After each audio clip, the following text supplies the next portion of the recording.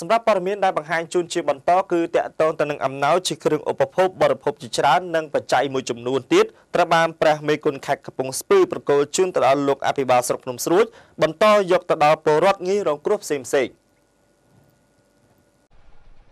អង្គចំនួន250គីឡូក្រាមមី35កេសទឹកត្រី23យួរទឹកស៊ីអ៊ីវ28យួរទឹកសុទ្ធ44កេសប្រេងចាស់54លីត្រទឹកក្រូច2កេសខិតធំ4កញ្ចប់ខិតតូច7កញ្ចប់និងបច្ច័យចំនួន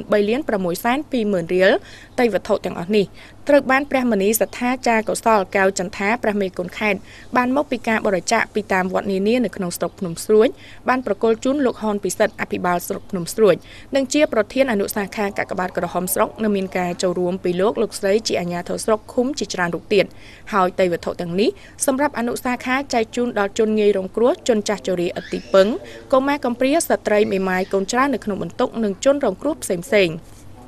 ព្រះមនីសទ្ធាចារកុសលកៅចន្ទាព្រះមេគុណខេត្តបានមានពុទ្ធដីកាថា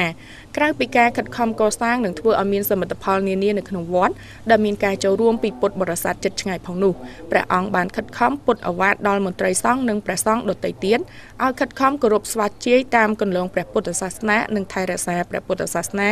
ដែលជាសាសនារបស់រដ្ឋផងដែរហើយព្រះអង្គបានបន្តថាអំណះតទៅមុខទៀតព្រះអង្គនឹងខិតខំគៀងគររកតៃវត្ថុបន្ថែមទៀតដើម្បីជួយដល់ជនងាយរងគ្រោះដោយផ្ទាល់និងតាមរយៈអនុសាខាកាកបាទក្រហមកម្ពុជាខេត្តតាមដែលអាចធ្វើទៅរួចលោកហ៊ុនពិសិដ្ឋបានថ្លែងអំណរព្រះគុណដល់ព្រះអង្គព្រះមេគុណខេត្តដែលព្រះអង្គបានខិតខំលៃលោករកតៃវត្ថុចូលរួមនៅក្នុងវិស័យមនុស្សធម៌នេះពិតជាមិនអាចកាត់ផ្តាច់បានរវាងពុទ្ធចក្រនិងអាណាចក្របានឡើយ